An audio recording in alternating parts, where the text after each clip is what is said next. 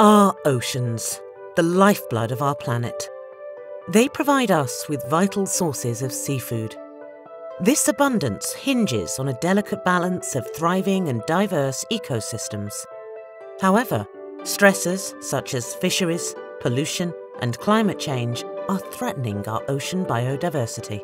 To understand these challenges, operational oceanography is used to provide routine information and forecast of the physical and biogeochemical state of the ocean to serve stakeholders and policymakers in sectors such as the blue economy and policymaking. Currently, this information does not target ocean flora and fauna specifically, which is necessary for biodiversity protection and fisheries management.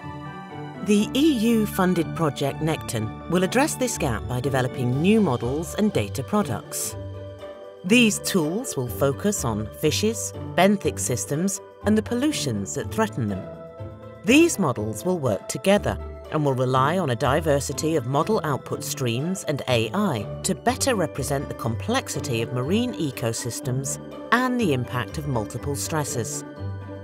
NECCTON will apply these new capabilities in 13 case studies, co-developed with multiple stakeholders to strengthen operational oceanography in the context of climate change. This, in turn, will aid stakeholders in science-based biodiversity conservation and fisheries management towards sustained seafood availability for generations to come.